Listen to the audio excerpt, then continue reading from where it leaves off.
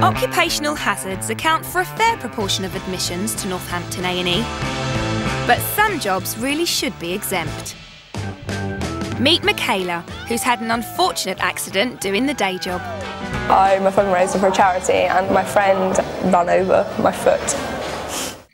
Good morning. Young do-gooder Michaela was out raising money for an animal charity. Her task was to go collecting door to door. Morning. Happy with her donations for the day, she arranged for a colleague to pick her up from her last address. Hello, over here. But instead of giving her a lift to help her off her weary feet, he ran over them instead, giving her a charitable contribution she could have done without.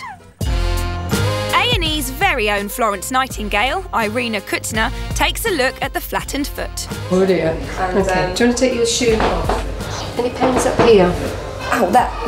Along the bottom. So it hurts? Yeah, that hurts.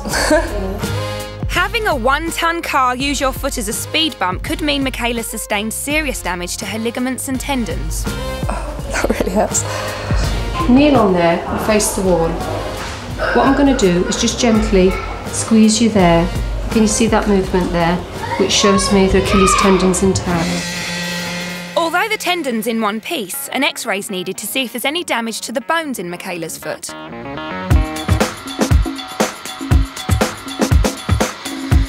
This area is less protected from fatty tissue than arms and legs, so when the car drove over her tootsies, the bones and ligaments would have taken the full force. Plus, her flimsy retro plimsolls wouldn't have offered any protection at all. But I'll take this to A&E. Yeah. Irina checks out the results. Just quite generalised tenderness over her foot, but it seems to be the worst over the ligaments. Can't see anything on there. There's nothing broken in her foot, but you would have thought something like that would break.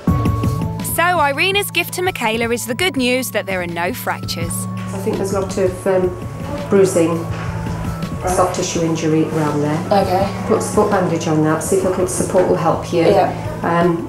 But what you need to do is get some ice on it. Ice, rest and elevation. With strict instructions to rest up and do nothing but polish her halo, Michaela has time to work out how to avoid an accident like this being her lasting legacy.